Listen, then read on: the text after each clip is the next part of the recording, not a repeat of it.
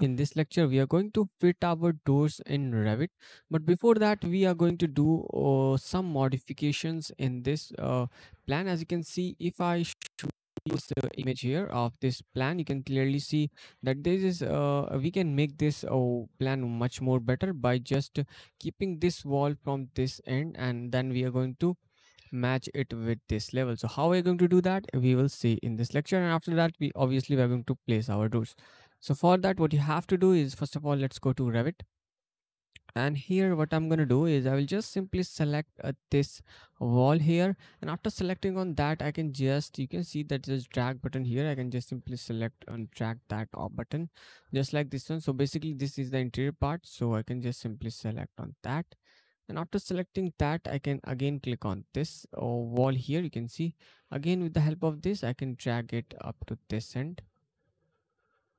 You can see, and now you can clearly see that we have successfully managed our plan, and we have successfully joined these walls without an issue, and now this one is looking much more better.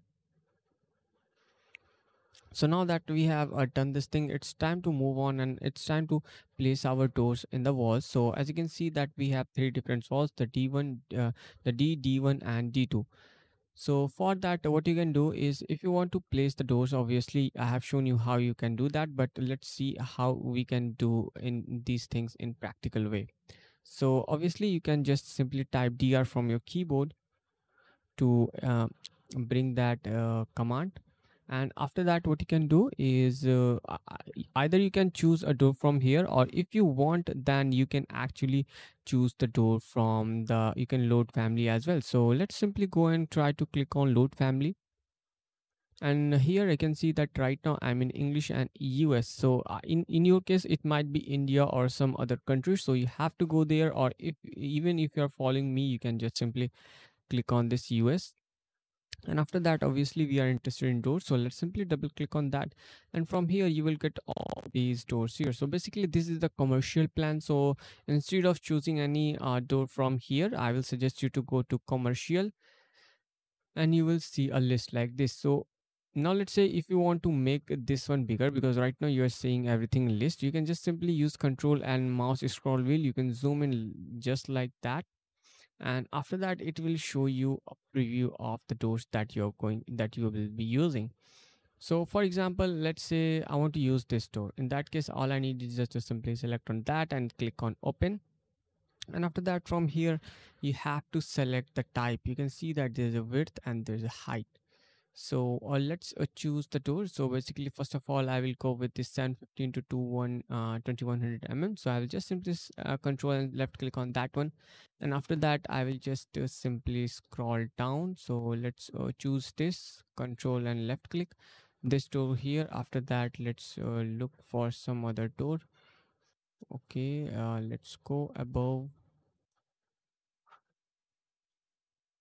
Now again, after that, let's simply select on that, and after that you just simply need to click on OK, and you will see your doors here. A minute. And now you can see that these are the doors that we have actually imported from this region. So if you want to place the door, let's say you want to place so all you need is just to simply select the door. And after selecting that, let's first of all let look at our plan. You can see that we have our D and D door on this side. So let's choose the door, and I will choose this one as a 150. Let's go with this one, which is 900 into 2400. Let's simply select on that. And if you look here, you can clearly see that now you can easily able to fit your doors on any direction you want. So you can see that we have a door on this side and on this side. So first of all, let's place the door on this side. So I'm going to place the door at 0 0.1 meter. You can see the distance here, how this one is changing. So we have to place the door at 0 0.1 meter distance from the wall. And all I need is just to simply do a single click, and you have successfully placed the door. And you can see that tag on placement is on. Make sure that this is on so that you can change these things later. Now that you have done this thing, let's look where exactly we place our doors. So you have to place the doors on this side. Okay, so on this side, on the office region. So let's simply select on that, on this region. So you can see, let's zoom in this region. and make sure that this one is 0.1 meter. You can see that this is 0.1 meter. Again, you can simply select on that, and you can see that you have successfully placed the door.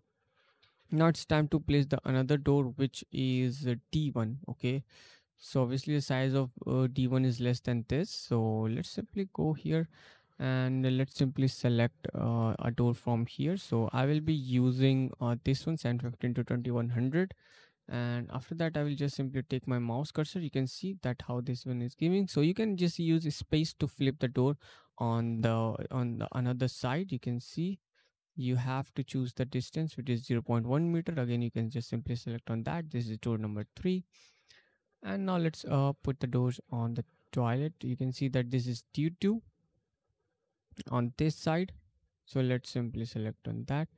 So let's choose this door size on this side at 0.1 meter actually.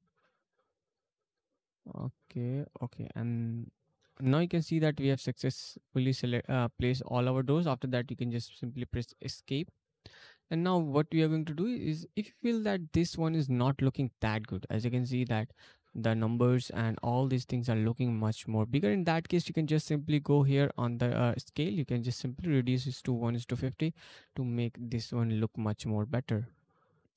Now let's rename this. So if you want to rename this, obviously I have shown you that thing in the previous lectures as well. So this time what I will do is I will just simply select that tool from here. After that I will just simply type SA, select all, and because these two doors are similar, it means that I have typed SA, that means similar object has been selected. So now I already know that this one is D doors. Okay, the dimensions and all these things of these doors are same. So in that case I will go to mark. Okay, you can see that this says varies, so you can just simply select on that. After that you can just simply type D, and then you can just simply go here, element. Okay, you can see that now this one is D. After that this one is D1, so again you can just simply select on that, and you can just directly do it from here as well. D1, this is D2.